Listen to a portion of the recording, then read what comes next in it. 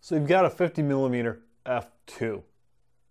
What are you going to do? You're going to want to take that next third of a step down to 50mm 1.8. In this case, a Nikkor 50mm 1.8E. But are you ever really going to be happy to be there? No. You're going to want to take the next third of a step down to a Nikkor-SC Auto 1.4. Oh my goodness. It's so fast. It's so big. Oh, look at that. Oh, it's heavy. And it's obviously got to take excellent photo. It's an artistic lens. At f1.4, there is heavy vignetting.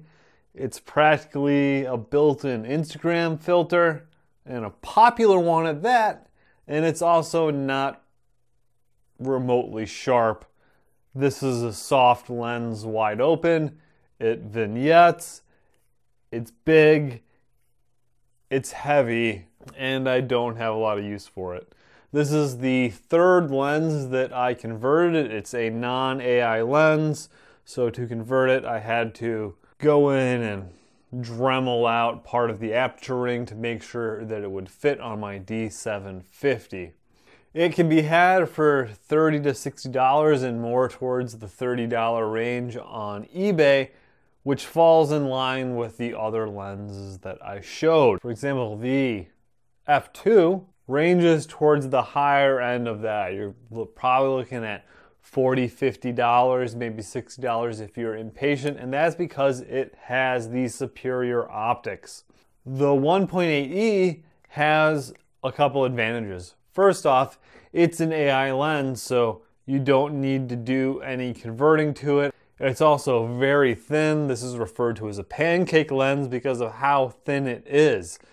It's practically a lens cap. You could leave it on the camera and it wouldn't stick out much further than the grip.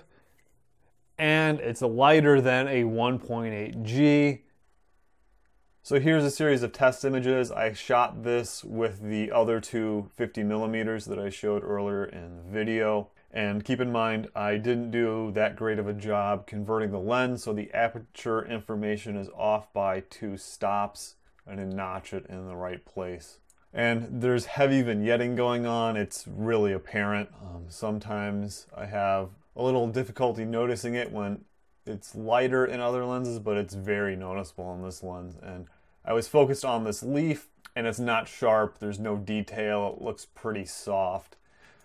But the bokeh looks fine. Nothing is terrible that would be distracting. So in that regard, it's all right. This is actually f2, and there's still vignetting going on.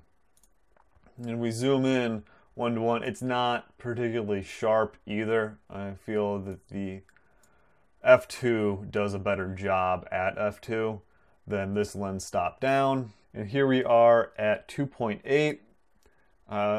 Pretty sure there's still a little vignetting that will show up when we go to the next aperture, but a lot more detail. It's sharpened up quite a bit. So in that regard, you know, that's where it's starting to get good.